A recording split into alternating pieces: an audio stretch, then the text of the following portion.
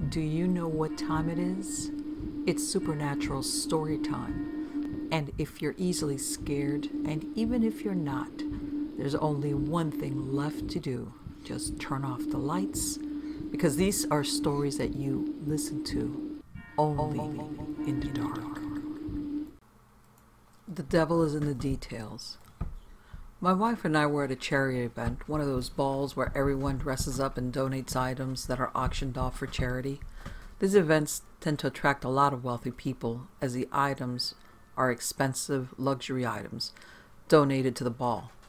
People pretend to do a lot of good at these events, but to be honest, from my experience, it's just an excuse for really rich bastards to show off their new trophy wife and play dress up. My wife and I tend to attend these events on behalf of my firm.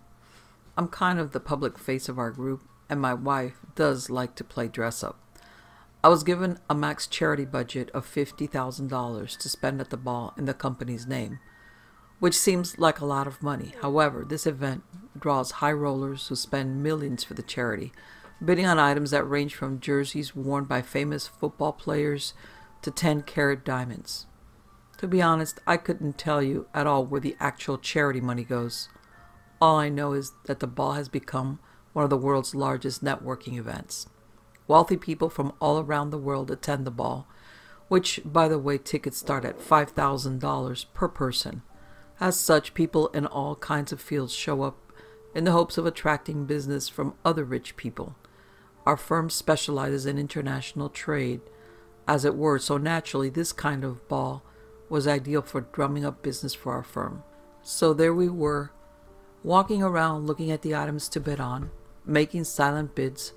One of my wife and my favorite things to do at this event is to find the most popular item and place the second or third silent bid, knowing that someone is very likely to outbid us.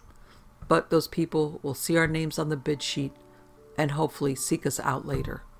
For those that have never been to these charity auctions, I'll give you a brief rundown.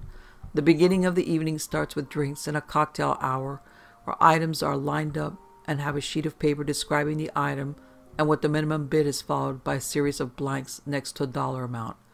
You are given a sheet of stickers with your auction ID on them, and you place a sticker next to what you are willing to bid for the item. You check back periodically to see if you have been outbid, and if you have, you can place another sticker at a higher dollar amount.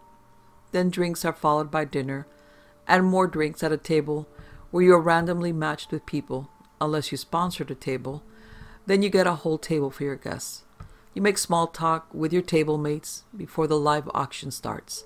This is where the big money spends, and the items are the most expensive and rare ones being auctioned that evening. Towards the end of the evening, the auctioneer will announce that the silent auction is about to end and to check your bids. Finally, after the close of all the auctions, winning bidders collect their items and go home. Okay, so back to the start of this nightmare.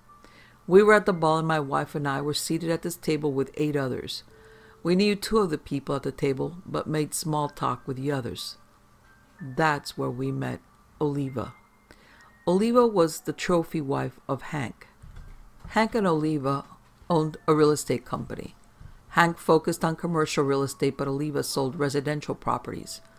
My wife mentioned that we were looking to buy a new house soon, just making small talk, but asked about whether we should buy in the city or a small area just outside the city called Pleasantville. Oliva looked at us with this snobbish attitude and said, "Pleasantville? Are you sure you can afford to buy in Pleasantville? It is awfully expensive." Don't get me wrong. We were not dressed like slobs, but you could tell we were not the 1% of the 1% that showed up that night. My wife just smiled and started talking to the other couples. Then came the live auction. This is another fun part where my wife and I like to really get in on the action. We tend to bid on nearly everything. Usually the price flies way past our max budget, but it draws some attention, sparks some conversation after the event, and we usually end up making a business connection or a friend after that. First came a pair of shoes worn by Michael Jordan. "We'll start the bidding at $10,000, folks," the auctioneer shouts. We flash our number, $10,000. I scream. We got our first bid. Can I get 11, folks? 11, anyone? $11,000. Come on. I started to get nervous. I really didn't want to own a pair of MJ's shoes, but, well, 11. I heard that with a sigh of relief. Oliva looked over with that look like, oh shit, are these people actually rich? She seemed to be thinking, you've got to be rich if you're going to blow 10 grand on some used shoes. The auction continued. There were some gloves worn by Mike Tyson, a few paintings by famous people, a Jaguar driven in a Bond film, and then there was this bronze statue of Ares, the god of war. Our firm was doing such business with a few Greek firms, and I thought it might be a conversation starter with those guys and didn't think the company would mind. The bidding started. A few interested buyers chimed in, and the price shot up quickly. 25,000, 32,000, 40,000. Then bidding slowed. 40,000 going once. Come on, I know there has to be more interest. You, sir, you started this whole auction off. The light turned on to me. Before I could say anything, my wife shouted, $50,000. The auctioneer commented, there you have it. $50,000. That man's generous support is what this foundation is all about. People clapped. Nobody outbid me, and I just smiled and sipped some champagne. We ended up winning that statue, which I was pleased with. However, the conversation at the table rapidly changed. Oliva now looked at us with the most lustful eyes a real estate agent can give someone in the market that is buying an expensive house. So, about that house in Pleasantville, do you have a card on you? My wife, without thinking, and in hindsight, mistakenly handed over one of my business cards. Here, this has all his contact info on it. I mean, throughout the night, she probably gave out 50 cards or so that evening, and just instinctively gave Oliva a card. Great, thanks, Oliva said, with the largest fake smile anyone can give. Oliva looked classic fake North Texas. Big blonde hair, big fake boobs, blue eyes, a tan that made her look 10 years older than she should, and plastic surgery that made her look 10 years younger than she was. That is to say, she was attractive, but you just can't figure out what seems off about her appearance. We left that night, and a few weeks rolled by, and I forgot much about Oliva altogether. We made a few connections that night, and I was in the process of wrapping up a 7-figure deal when I got a call. This is Charles, I said. Hi, Charles. This is Oliva from the auction. Oh, hi, Oliva. Yes, I remember you. The real estate agent, right? Yes, I just wanted to touch base and see if I could show you some properties in Pleasantville. My wife and I were in the process of deciding whether to build a house or buy in Pleasantville. So I thought it might be a good idea to tour some homes, take lots of photos, and discuss it with my wife when she got back into town. See, my wife is a doctor, but primarily works for charities that need doctors willing to work in foreign countries or in extremely rural areas for 3 to 4 months at a time. As such, my wife was gone in the field. Sure, I'm free this Saturday. Great. I'll put you on my calendar, Oliva replied. So I met with Oliva on Saturday to tour some houses. They were really nice places, 7 bedrooms, 12 bathrooms, 2 kitchens, and tons of land. These places are truly amazing, I told Oliva. I knew you would love it here. This place is perfect for you and your wife. Where is she, by the way? Oh, she's in Peru on a field assignment, I told her. Oh, how long will she be gone? She won't be back for another month. Now, I've been married for 12 years. I have become oblivious to when women are hitting on me, so I thought this was all just friendly small talk. You know, if you ever want to get dinner to talk about living in Pleasantville, let me know. I'll be happy to come over and cook for you while we discuss it. Okay. I'm thick, but not fucking stupid. Who comes over to cook a man dinner when his wife is away? No thanks, I politely declined. I'll send these photos to my wife and let you know what we decide. Oliva was a little frustrated at this point, I could tell, but she just nodded, smiled, and said, I understand, just let me know. Later that night, I got a phone call. It was from a number I didn't recognize. that isn't too uncommon, as my job makes connections with people that I don't know. This is Charles, I answered. Hey, Charles, it's Oliva. Why was this woman calling me after I had just spoken to her just earlier that day?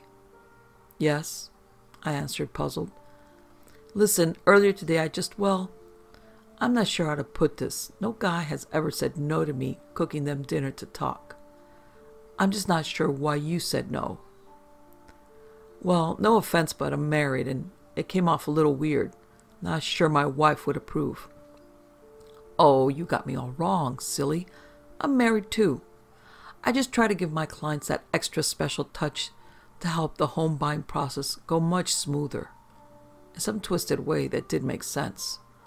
I guess if you're selling high-end real estate, clients probably prefer special treatment. I see. Well, listen, my wife and I are self-made. We are not accustomed to the high-end treatment. We were not born into it, and so I apologize if I took your offer in a manner you didn't intend, I explained. Oh, well, it's perfectly normal to discuss business over dinner, and I make one hell of a roasted lamb. Well, I'm still uncomfortable, but I offered. How about we go to Avanti? We can discuss business over dinner there. Fine, she said shortly. I'll see you tomorrow at 7. She said before hanging up. I hadn't even agreed to meet yet. Dinner started off normal. Pleasantville has one of the greatest school districts in the nation. Many students end up attending Ivy League universities and becoming real power players, she explained. We are looking to have kids. I'm just not sure I want them growing up, not exposed to kids from poverty, etc.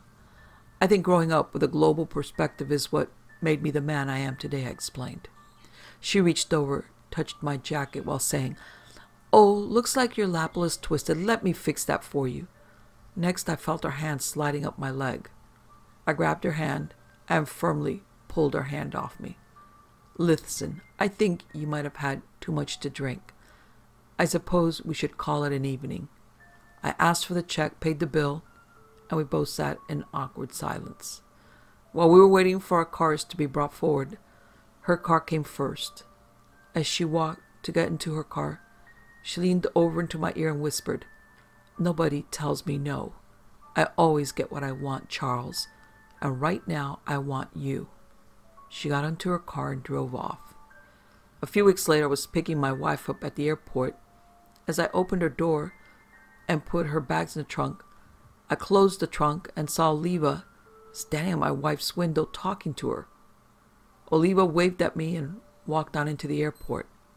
What the hell was she doing here, I thought to myself. I got into the car to drive, and my wife looked pissed. What the fuck were you doing out at dinner with Oliva? She started. Now, my wife is usually polite and lovely, and we never argue. Well, she asked me to dinner to talk about living in Pleasantville. That was a compromise. She originally offered to come to our house to cook, and I declined, I explained. Funny, she said. You were trying to get her to come over, and she offered to go to dinner at a restaurant. My wife explained. Luckily, because I'm in a business where what people say can mean the difference between closing $1 million deal or not, my phone has an app that automatically records all my phone calls. This is legal in my state. I played back Oliva's conversation with me, and thankfully, my wife believed me. We will not be doing business with that woman, my wife said. But still, Oliva was there trying to cause trouble with my wife. That evening, I was taking a shower when I started to hear my phone's notification that I received text messages. It kept going off, like a series of 15 messages in a row. What the hell's going on? Was there a crisis at work? It was 10:45 in the evening, but sometimes issues come up because our clients are half a world away. I heard my wife say, What in the ever-loving fuck? What is it, darling? I said. This fucking bitch is sending you the nudes you begged her for. My wife only uses foul language when she's really pissed off. Honey, I hope you know I never asked her to send me naked pictures. I know, but I don't like this. I don't like her knowing your number. I agreed to have her blocked. It wasn't like I could just change numbers. 90% of my business is done over the phone with people who only have my phone number on a business card I handed out at some random point in time. By this time, it was clear that Oliva was trying to cause real problems between me and my wife, and so far it was somewhat working. My wife wasn't upset with me, but we were both just really pissed off about the situation. I wish I could say it ended at blocking her phone call, but that is where the real trouble started. After, I started seeing Oliva jogging in my neighborhood, though she lived like 5 miles away. I don't even know how she found out where I lived. I never gave her my home address, and we lived in one of those gated communities with a security guard that signs people in and out. I have no clue how this woman was just casually jogging in our neighborhood. She would just wave and continue her run. Then one morning, I heard a knock at the door. "Who is it?" I asked. "It's the FBI. We have a warrant to search your home." "I'm sorry, you must clearly be at the wrong address," I stated, confused. "No, this is the right house. Now open the door or we will open it for you." "Okay, officer. Let's just calm down and we can clear up this confusion." I opened the door. "Can I see the warrant, please?" The agent, Agent Banks, handed me a warrant and people headed inside. The warrant stated that through an anonymous tip, my company was trafficking humans for the sex trade through our international dealings, and that I had evidence of the transactions on my home computer, along with child porn involving the victims. This is fucking absurd, I thought, but I was also scared. This whole vindictive thing with Oliva was already affecting my personal life, and now she was going after the reputation of my company. "Agent Banks, you can take all you want. Look anywhere you want. I have nothing to hide. But I'll tell you this. If the tip came from a woman named Oliva Rogers, let me explain to you what has been going on." I then began to explain everything. After seizing everything and going through my home computers and those at the office, the FBI, not surprisingly, found nothing. The FBI said they could not prove it was Oliva that made the anonymous tip, but I was placed on some kind of watch list, not a bad one that went something like, "Hey, if someone makes a complaint against Charles or his company, follow up on who is making the complaint." The FBI takes filing false complaints very seriously.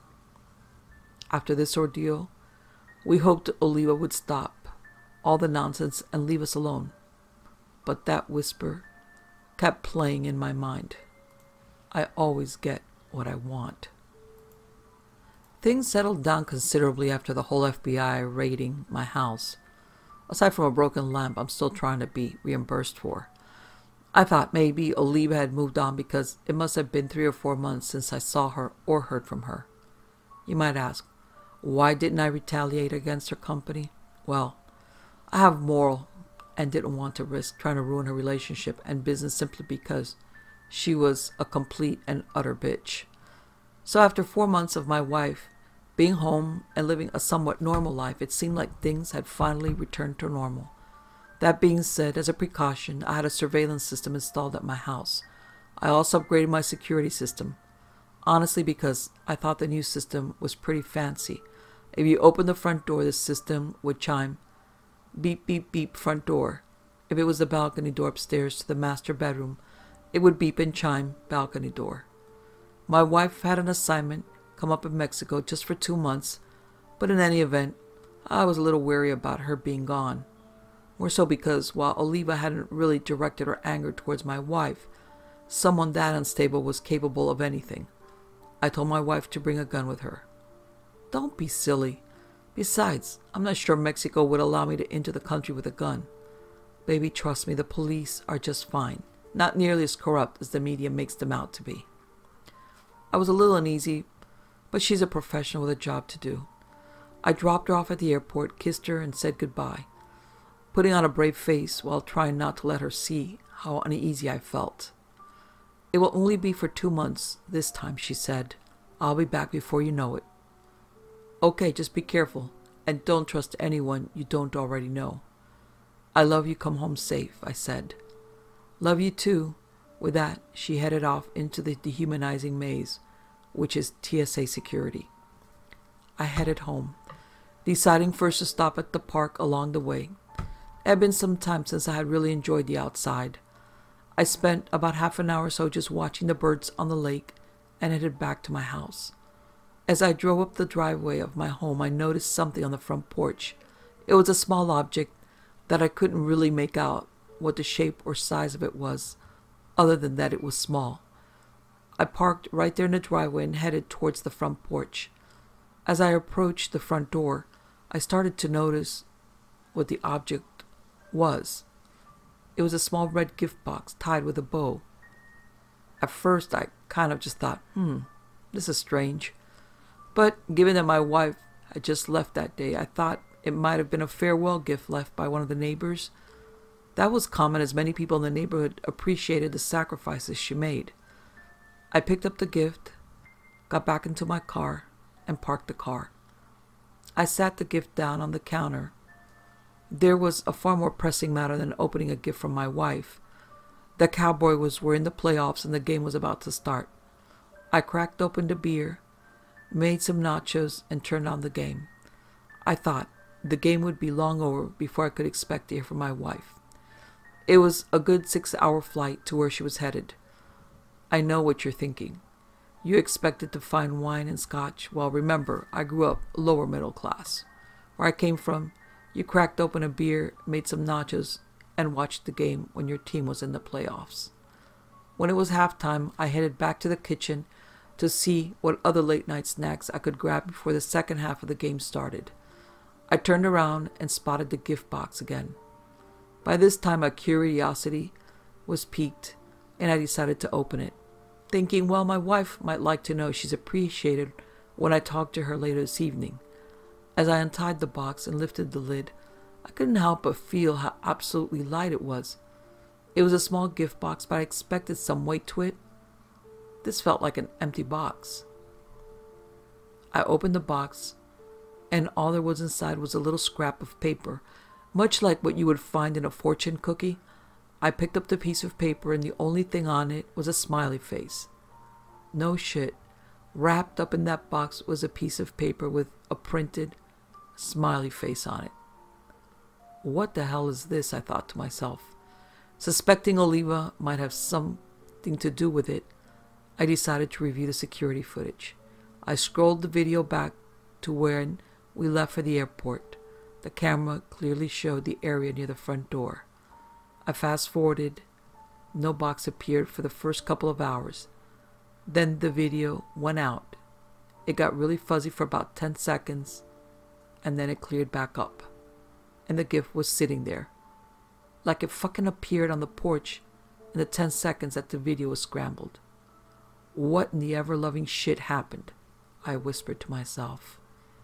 I replayed the video probably a dozen times or so. Every time, no gift. Scramble, there's the gift. No matter how many times I played the video over and over, it just kept showing the same damn thing. No gift. Scrambled video, gift. I finally let it play on as I sat there puzzled. The next few seconds is what really fucking creeped me out. About 30 seconds after the gift appeared, I saw my car pull up. Did I miss seeing someone as I pulled up? Clearly, I would have seen someone in that close proximity of time to the gift appearing, I mumbled to myself. My mind raced as to what could be going on. At this point, I should probably mention that I spent 10 years in the 1st Reconnaissance Battalion with the United States Marine Corps. I do not scare easy, and I'm used to being in high-tense conflict situations. I injured my knee and ended up starting the firm that I'm with now. So my rational mind started to kick in. Okay, Charles, clearly the glitch lasts for more than a few seconds, and there must be some faulty equipment somewhere. I closed the video and chalked the whole thing up to just some kind of prank by Oliva. Who knows? Maybe in a twisted way this was some kind of peace offering? In any event, I threw the box in the trash and went to finish the rest of the game. I was sitting there on the couch for about an hour, and all of a sudden, I heard something that immediately triggered me to go back into pure combat mode. Beep, beep, beep. Balcony door. The alarm chimed. Okay, some fucker just entered my house through my 2nd-story balcony door. I was the only one home, says my wife was off flying to another country. And since I never heard another security chime, other than when I came in, one of two possibilities existed. One, someone entered my house before I got home, then hid out on the balcony. Or two, someone climbed to my balcony, then opened the door. I figured it had to be the latter. First, the alarm was set before I got home, so if someone came in while I was gone, the alarm would have physically sounded. Second, I typically do not set the alarm until I go to sleep. Third, I rarely lock the balcony door. We have high ceilings. The second-story balcony is 15 feet above the ground, and we live in a gated community. This means someone, somehow, scaled the 15-foot distance between the backyard and the base of the balcony, climbed over the balcony railing, and entered through the balcony door. My training set in. I headed straight for the gun cabinet, unlocked it, and grabbed my Mossberg pistol grip shotgun. Frankly, in any home defense scenario, the most confident, never-miss weapon I recommend is the Mossberg. I began to clear the downstairs rooms. While I know someone entered through the balcony, I wanted to rule out other people hiding downstairs. I also set the alarm to the house. Moving from room to room, I made sure to close all doors behind me. Okay, downstairs was clear. Time to face the real danger. I had no idea who had come in through the balcony, but either they or I was about to have a seriously bad day. I started to creep up the stairs, trying to walk as quietly as I could. Unfortunately, if I put too much stress on my left knee for too long, I got real sharp pains. I bit my teeth. "Come on, Charles, get with it," I muttered to myself. I reached the top of the stairs, and as I turned the corner, nothing. I got quiet. Whoever it was, they must have gone into one of the rooms. I started with the room furthest from the balcony door. After securing each room, I closed the door behind me. This made it easy for me to remember which rooms had been searched, and also provided the intruder with a barrier to entry and hopefully forced them out in the open.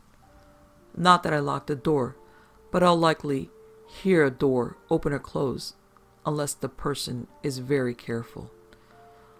I finally had only one bedroom left to search, the master bedroom, and connected with it the bathroom. I headed in. I thoroughly searched the entire room under the bed, even looking in the drawers. I mean, hey, maybe it was a contortionist for all I know. But seriously, I wanted to be thorough. I headed into the master bath and nothing. What the fucking hell, I thought to myself. I breathed a sigh of relief. Okay. Clearly, this is a defective security system. I'll call the company first thing in the morning, I thought angrily to myself. I sat for a moment, just catching my breath after an intense controlled breathing situation. My somewhat meditation was interrupted by beep, beep, beep, front door, followed by the blast of the home alarm system going off. I grabbed my ears for a moment. Jesus! I didn't know it would be this loud. I regained my control and rushed towards the stairs and down to the first floor. The front door stood open. I looked outside, but I saw nobody. I headed back in, and then I noticed something even stranger. Every single door, not just this door, but I'm talking every cabinet door in the kitchen, every door to every room, every closet door in every room were open. I got the fuck out of there, opting to snap a few photos with my phone before heading to a hotel and calling the police on the way. Sitting in my hotel room, I was frantically waiting for my wife to call. At the same time, I was trying to figure out what the hell had happened. I knew Oliva had to be connected somehow. Perhaps she hired some group to terrorize me, I wondered. But how could she move so fast? I thought, I could understand escaping me, but opening all the doors? I started to remember, when your adrenaline is pumping in an intense situation, people's perception of time gets all jacked up. Frankly, I could have been outside for 10 minutes trying to catch a glimpse of whoever had just run outside, but I just thought it was only a few seconds. My thoughts were interrupted by my cell phone ringing. "Baby," I said, "did you make it there okay? How was the flight?" I heard a female voice laugh. "Calling me baby now, I see." It was Oliva. "Well, I won't tell if you won't," she whispered. "I was in the area and thought I might stop by. But you have that pesky security guard. Would you be a doll and let me in?" she whispered in a half-laughing voice. "I'm not home at the moment.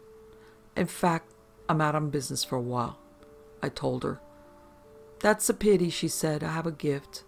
I was hoping to drop it off for you, but I guess I'll wait. How is your wife? I take it by your answer earlier that you haven't heard from her. I do hope nothing happened to her," she said in a seductive tone. The rage I felt at that point, but at the end I had nothing to suggest that anything had happened to my wife.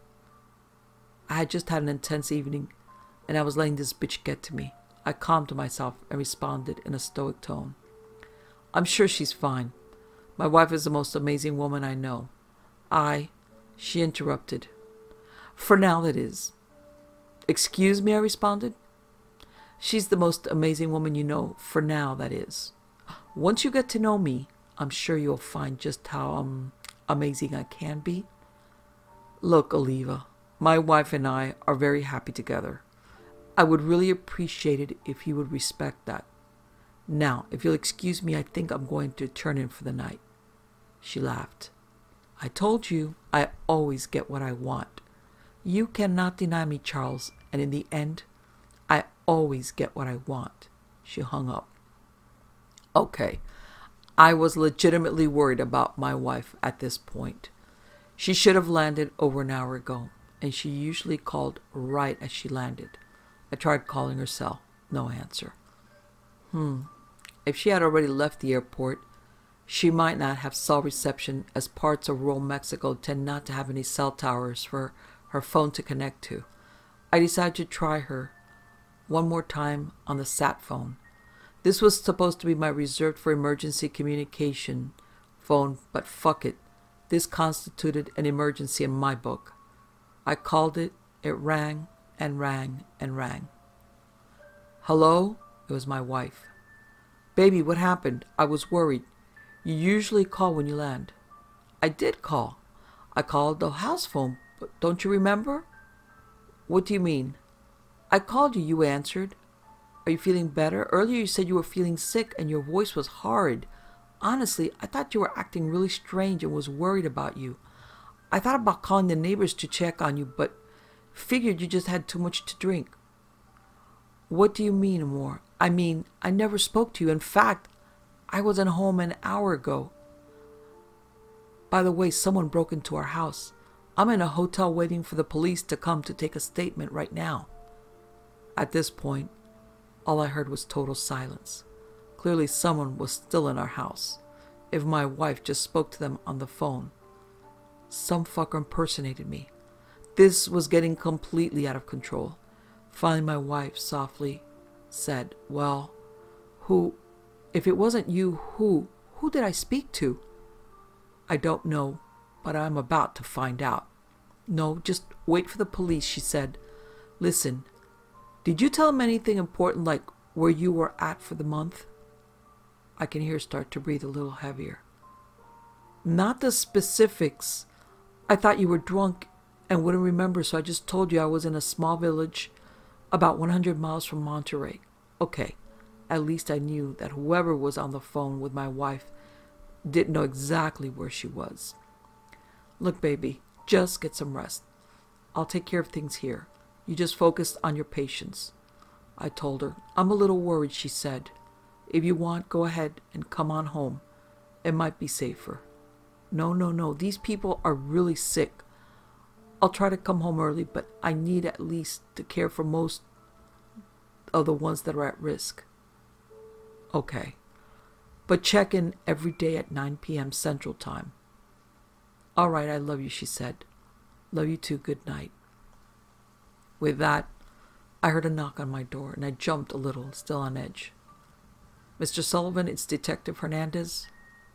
"One moment, I'll be right there." I grabbed my coat and opened the door.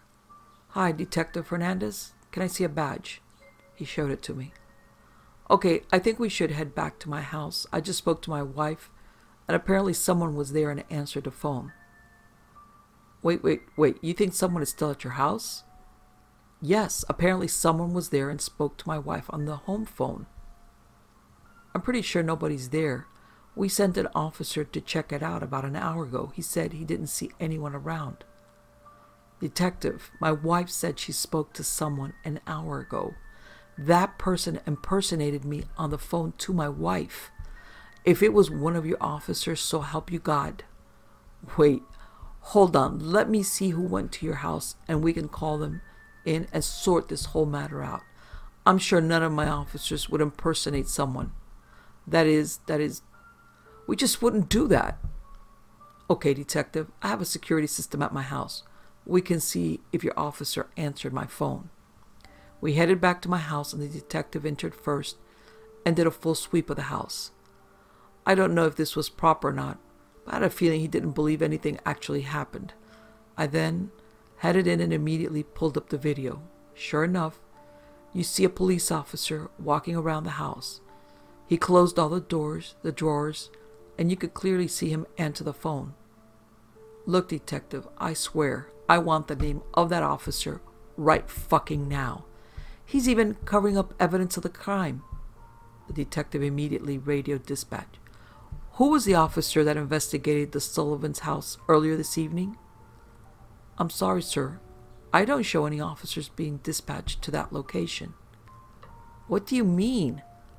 "I ordered an officer to check out the Sullivan's home after we received the house alarm."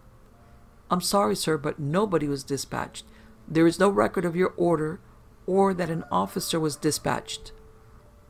"That's impossible." The detective was clearly upset. "I got a call. I think his name was Murphy. Officer Murphy. Is that it? He told me that the house was clear." "I'm sorry, sir. We do not have an Officer Murphy, or anyone named Murphy for that matter." The detective and I looked at one another. The video clearly showed a cop walking through the house and talking on the phone, but the official police records of the incident did not exist. "Thank you. I'll be right in," Detective Fernandez replied. "Mr. Sullivan, I apologize. It seems now we have someone impersonating an officer. Trust me, I will get to the bottom of this in very short order." The detective left and headed back to the station, carrying the surveillance camera's hard drive with him as he left. Then he turned to me and said, "Mr. Sullivan, as a precaution, I recommend you stay at a hotel until we sort this whole thing out." I told him that I would, but I just wanted to grab some other clothes. He agreed to wait. I headed towards the master bedroom to pack a suitcase. First, I grabbed my go bag, a habit I have had since my Marine days. I always kept a survival bag in the closet in case I ever needed to just get out. It had your standard food for a few days, water, ways to make fire, ways to purify water, but importantly, it also had my trusted HKUPS and some other goodies I had borrowed from my days as a recon Marine. I started to pack my suitcase, grabbed suits for the week, and all the essentials I needed, and as I finished packing, I headed back down the stairs, but something caught my eye as I walked down the stairs. There at the base step was another red box. "Detective, did you see anyone come in?" I cried out. "No, I've been standing here this whole time at the door." "Now hurry, I got a lot of work to do." I headed down the stairs and picked up the box, unwrapped it, opened it, and there again, a small scrap of paper. I looked at it, and all it said was, "I always get what I want." "Fucking Oliva," I muttered to myself. "What's that?" the detective asked. "Nothing. I'm just reminding myself of some things." With that, I tucked the box into my jacket pocket and headed out to the hotel. Once I got to the hotel, and I kind of just laid back and started to think about what happened, I realized that I needed to change my tactics. Somebody was trying to get into my head by trying to get into my house. And what was worse is this wasn't a prank. I believed that not only I was in danger, but my wife was in danger. And I knew deep down inside that everything had to do with Oliva. At this point, I realized she had run me out from my house. What was I going to do about it? Well, there was only one thing to do about it. I had to get back to basics. After I got a few hours of shut-eye, I decided to take a few days off, and I rearranged appointments, rerouted some of my calls, and decided that I was going to be the one to lay the trap for whoever it was that was stalking and going into my home, my castle. So I went and I bought some black jeans, black t-shirts, real nondescript clothing. All my suits that I had taken with me just hung in the hotel closet, and I decided just to reconnoiter on my property. But then the first thing I decided was I'm going to test this theory just to see. I had a hunch about it and I wanted to make sure. The following day, I drove over to the house like I usually did. Very open, my usual stuff. And sure enough, when I drove off, I pretended I was going shopping. I felt that somebody was following me. And sure enough, I realized that about 3 cars back, there was a strange automobile that kept pace with me. And I took 2 or 3 weird turns and they stayed behind me. I then made several stops, like at the cleaners. I went to the drugstore and I realized it was the same car. It was a yellow Volvo with tinted windows. I didn't recognize it, but at the same time, there aren't that many yellow Volvos. So, check off number 1. I was being followed. Something was going on. I wasn't sure it was Oliva, but I felt tempted to say that if it wasn't her, it was somebody she had sent. So, the next day, I put plan number 2 into effect. I decided to go ahead, rent a different car, and reconnoiter and start looking at my house just to see if I caught somebody going in there. I did this for about 3 days. It was pretty boring. I had also bought a pair of really good binoculars, and I listened to some podcasts while I watched my house from a small hill in a park that was in the middle of the development, where I basically had a very clear view of what was going on my property. I walked around. Most of the guards knew who I was, so I didn't raise any eyebrows. Then, on the 3rd night, that's when I hit pay dirt. I was there, just watching the house. The sun was starting to go down. It was almost nighttime when I saw a shadow lurk around the bushes that divided my yard from my neighbors. I heard their dog barking, and I knew that little dog. It would only bark when something was off. And I kept watching, and I saw somebody dressed in dark clothing just lurk in the shadows of the bushes, and then just kept going along into the shadows. Whoever this was, they really knew what they were doing, because they made sure that even though night was falling, they never stepped out to where the light from the lamppost would expose them. They kept into the shadows, and finally I saw them go into the back portion of the yard. And then, incredibly, I saw this person throw a rope up and very nimbly climb up to the balcony that I had heard that first time when the alarm went off. I looked at this and wondered, what the fuck is going on? I couldn't tell from the distance if this was a woman or a man. The person seemed very agile, but I still couldn't make out who it was. I saw them land on the balcony, and apparently they carried some type of tools, because before I knew it, I saw the sliding glass door open up. This was a real eye-opener in more than one way. And just to let you know, all these nights I had been speaking to my wife from Mexico. We kept our appointment every night at 9 p.m. and we spoke on the phone. She was okay, and I tried to pretend I was okay, but I think that she kind of sensed that I was a little bit upset, that something was worrying me. But I reassured her that I was staying at the hotel. I never let on about what I was really doing with my time, because I knew it would just worry her, and what could she do? She was in another country. All I knew was that I had to resolve this problem, one way or the other, before she got back. We could not continue to live like this. And obviously, the police were not going to be any help. Somebody had given them a turn, and they had not been aware of it. That was why I realized it was up to me to figure this problem out and take care of it.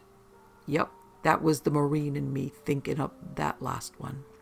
So I watched this person going through the balcony, and I started to wonder if they knew I wasn't there, or they did, or what were they trying to do, this person that had gone in there. And then I had this thought, what if they were planting something inside my house? I thought of when the FBI had knocked on my door and I was accused of human trafficking, and the only thing that got me off the hook was when they didn't find anything anywhere, much less on my computer. But I remembered that yes, I had my laptop, but I also had a desktop computer that I used for a lot of my business affairs. It was inside an office that I kept there in the house.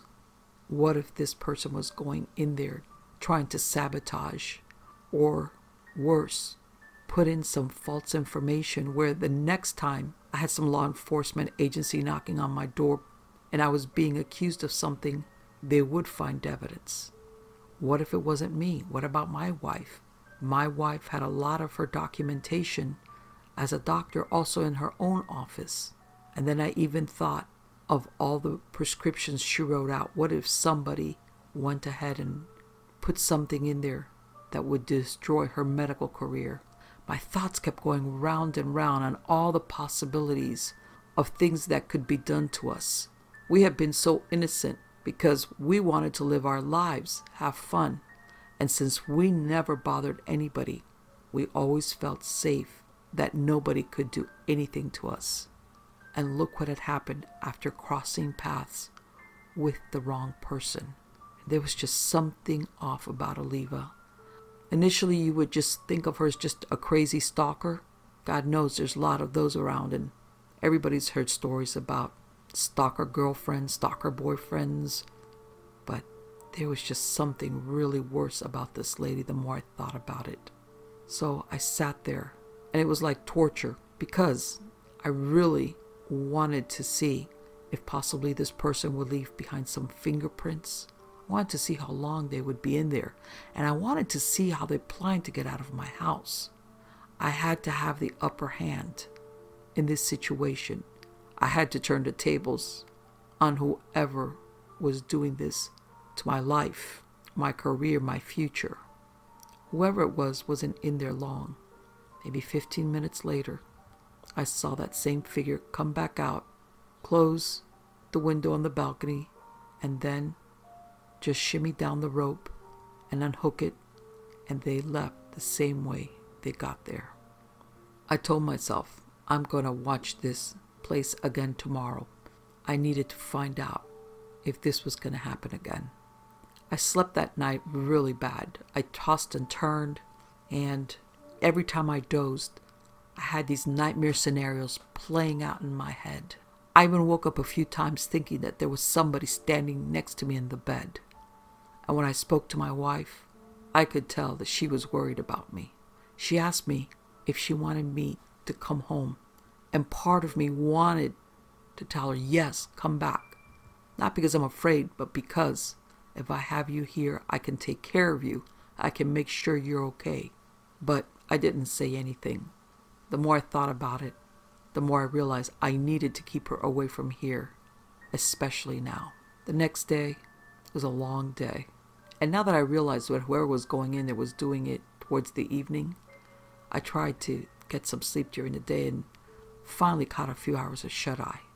Then, towards the end of the day, I got ready and I decided this time, I wasn't just going to watch from a hill. So I went back to my position, again in the rental car, and of course I always made sure that I wasn't being followed. I wasn't stupid enough to assume that just because I was using a rental car and dressed differently, that had shaken the tail that had been following me the other time. But I didn't see the yellow Volvo, and I didn't see any car that was acting suspiciously. I went up there behind some bushes, my usual location, with my binoculars, and stared and looked. And this time I did see where that yellow Volvo, I saw when it came in and parked about a few blocks from where my house was at. But it was a clear line of sight, and that was an area that was usually left for some visitor parking. I watched, and then I saw the person exit, and I saw the person try to walk normally. And now that I knew what I was looking for, I saw that it was indeed Oliva, dressed in some dark pants and a dark long-sleeve shirt. And then when she was getting close to the house, the sun was almost down. It was dark. She ducked behind something, and the next thing I knew, she had put on what I had seen her with the day before, a ski mask, gloves. At that point, it was really hard to tell that it was a man or a woman. And she made the same route. She walked the same route, keeping into the shadows. Again, I heard my neighbor's stupid little dog barking, and that's when I moved. I went in there, and I slowly made my way between some trees and a walking path that ran about 2 properties from where my house stood. I did the same thing she did. I kept to the shadows, stayed in the pockets of darkness, just to make sure she didn't spot me. And then I set my trap. Because see, I had made sure that when I set the alarm, I had went ahead and I left the back door free from the alarm. I bypassed that one door so that I would be able to gain entrance to my own home without setting off the alarm. And that's what I did. I slowly walked in the shadows, walked up to the back door, and slowly eased the door open. I knew my way around my house, and I stayed there in the laundry room, which is where this door brought me into the house. I stood there just listening to the silence. And now that I knew what I was listening for, I heard that movement of somebody walking upstairs. And I could tell that that person was going to come downstairs. I heard the step on the stairs, very slight, but apparently she realized that nobody, or she thought nobody, was in the house and felt a little bit more at liberty to make noises. So I hear her coming down the stairs. She came in, and I could hear that she would pause every once in a while, though, to still look around and do what I was doing, but I stayed in the shadowed laundry room. The door to it was open, and I could look into the kitchen area and a small dining room or breakfast nook place. And that's when I saw her. I saw her walk in, and I saw she had like a small bottle in her hand. I saw her go to the refrigerator, open up the refrigerator, and pull out a tall jar of apple juice that we kept there. It happened that that was the juice that both me and my wife enjoyed, so we usually had a full jar of it in the refrigerator. I saw her pour in half of what was in that little vial into the juice, and whatever it was colorless because it dissolved. You could not tell that anything had been poured into the apple juice. I felt my gut wrench, thinking, why was she doing this? Was she trying to poison us? Was she trying to knock us out? Was she just trying to make me sick? I knew this lady was dangerous, but then and there it really hit me just what a whack job she was. Part of me wanted to rush out and just grab her by the neck and throw her against the wall, but a part of me told me, wait, be patient, watch her.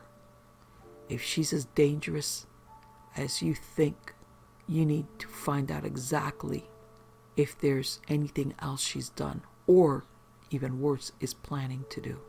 Then I heard her go to the pantry and rummage around in some of the canned goods. I think she was trying to find something that she could put the rest of what was in that bottle into. But everything in the pantry, in the cupboards, was sealed. It was canned. There was nothing for her to use it on. And I saw her stick the vial back in a pocket in her pants. Then I saw her just stand there in the kitchen, just looking at everything, wanting to. It was a weird feeling, but it was almost like she was seeing herself, like this was her kitchen, not our kitchen. And I kind of realized then what she meant when she said that nobody ever told her no. I think the problem was that she never finished that sentence, which was, nobody ever tells me no, because if they do, I get rid of them. Was she a psychopath, a sociopath, just a Looney Tune? I saw her leave and run up the stairs. I could hear her, but then at the top, I heard her turn and go towards the bedroom where I kept my office stuff, my desktop, and I knew right then and there that my hunch had been on the money. This lady was going to tamper with my business records or do something. It was probably going to be like a sleeper bomb. If I played and went along with her plans, nothing would happen. But if I ever told her no or blew her off like I had done before, or worse, called the police on her, God knows, she already knew that she had set that trap up for me, and then she would just spring it and bring my world crashing down on our heads. I knew right then and there that I couldn't let her leave the house without knowing what she was about. God only knows what she was going to do, what she had done, and what if she didn't come back to the house now for months? How would I ever prove that she was the one that had actually broken into my house? So I quickly made my way through the kitchen, the dining room. I came to the foot of the stairs and I waited there for a moment. I could tell she was still in there. I quietly made my way up the stairs, stopping every few steps just to listen. I had almost reached the top of the stairs when I heard her exiting my office and head towards the bedroom with the balcony. I stayed in the shadows of an alcove and I watched her walk right past me. And then I followed her into the room. And as she was pulling the sliding door open, I said, "So, Olivia, what a surprise. What are you doing in my house?" She turned around. Her eyes widened up. And for a split second, I saw fear. But then all of a sudden, she got this really weird look on her face. She smiled, put her hands on her hips, and just said, "So, darling, how are you doing? Long time no see." "What do you mean, what am I doing in your house?" "Don't you mean our house? Because you know that not too long from now, you and me, we're going to be living happily ever after. And I decided this is okay for us now, temporarily. Even though eventually I think we should move into something bigger, more spacious. You know, I'll find a place for us. Don't you worry about it." I looked at her. In reality, I stared at her, thinking, okay, this is a real nut job, a for real nut job, not a pretend one. I said, "Oliva, in case you forgot about the obvious, you're married and I'm married. Plus, I have no interest in you." And I could see she clenched her teeth, even though she kept trying to keep that smile pasted on her face. "Oh, your wife, my husband, those are things that don't matter. We can get rid of them. There's divorce, there's separation. I mean, there's a lot of things, you know, even more permanent than that. Just say the word, sweetheart. I will clear the decks. I mean, as far as my husband's concerned, I'll snap my fingers and I'll send him on his way. I mean, let's face it, there's more than one way to skin a cat. And your wife, well, I mean, anything could happen.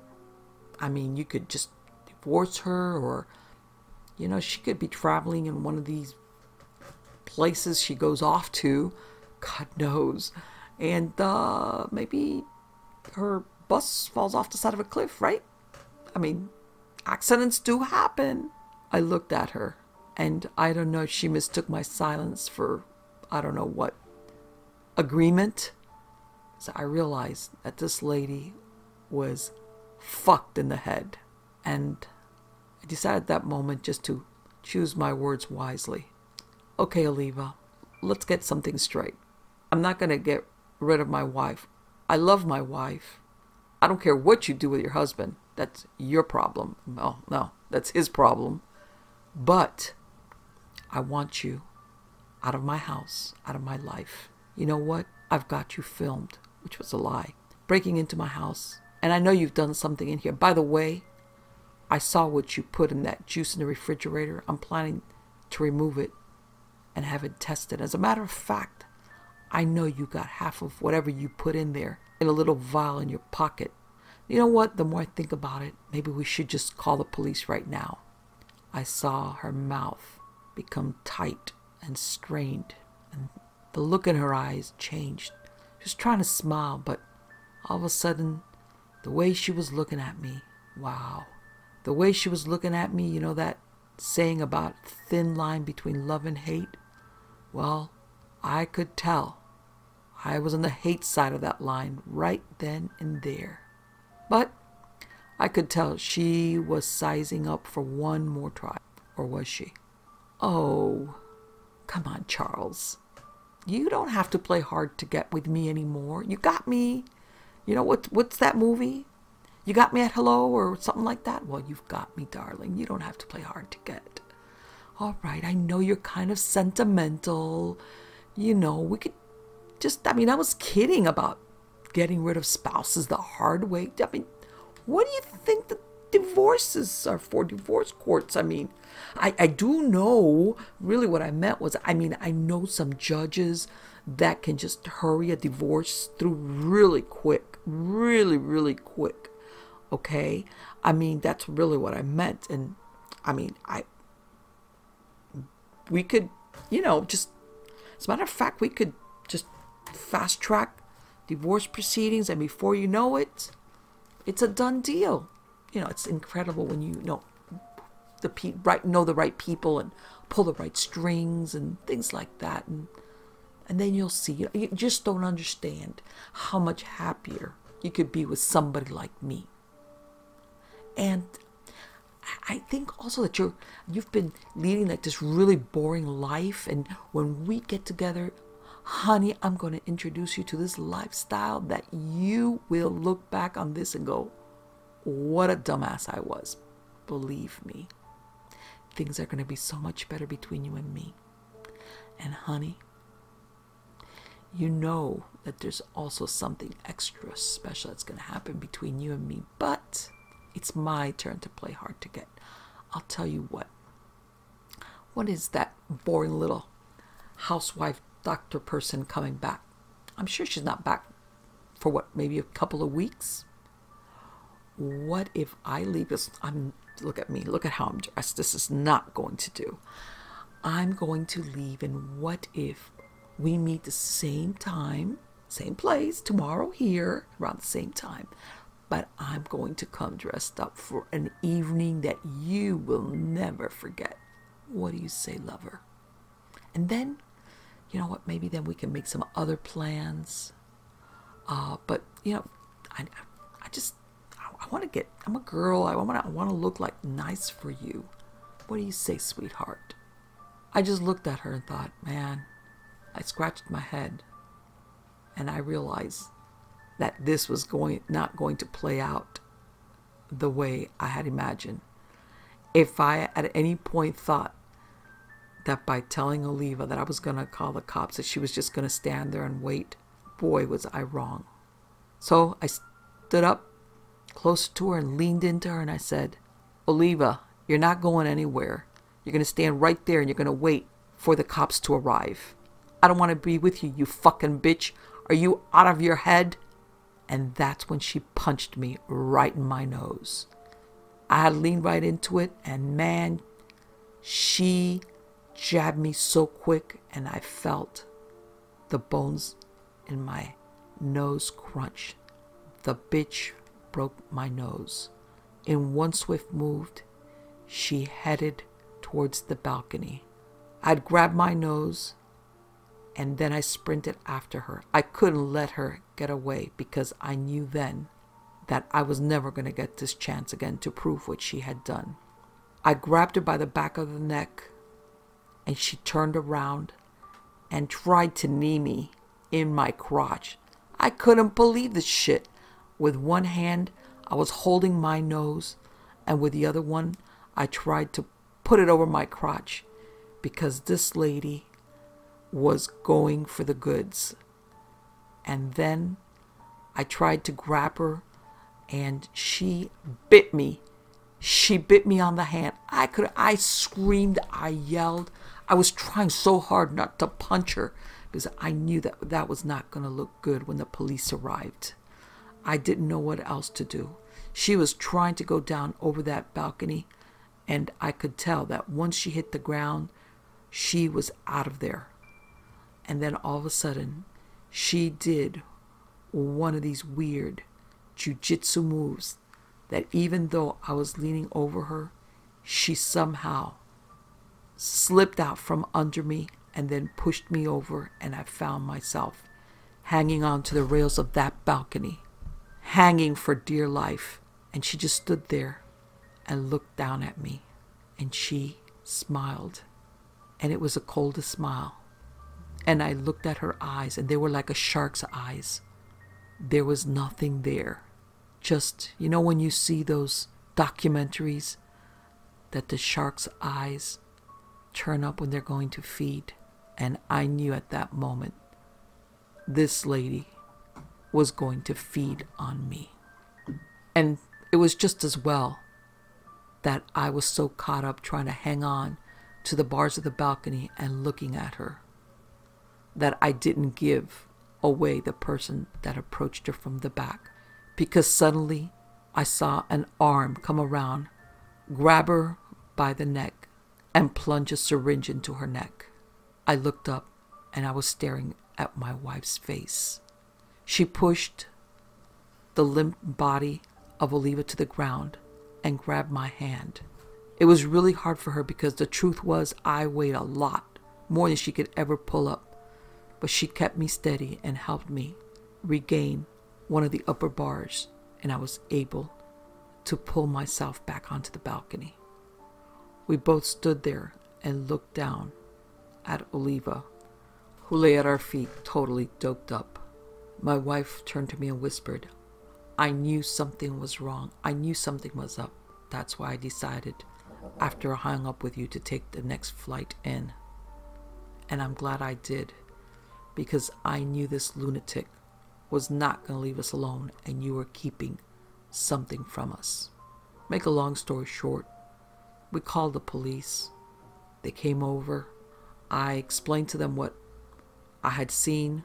They took samples of what was in the apple juice, which turned out to be some type of drug that was a hallucinogenic and possibly could have killed either one of us because of the portions she had put in there.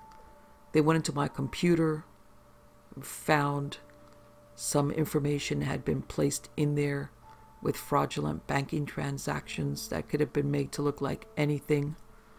In my wife's office, they found 2 pads of prescriptions had been removed, some of them which could have easily been forged, and it would have been traced back to my wife, thus ruining her career.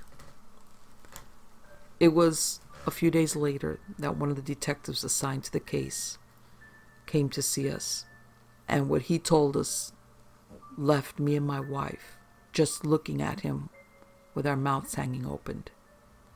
It turned out that Oliva belonged to a death cult / bondage club.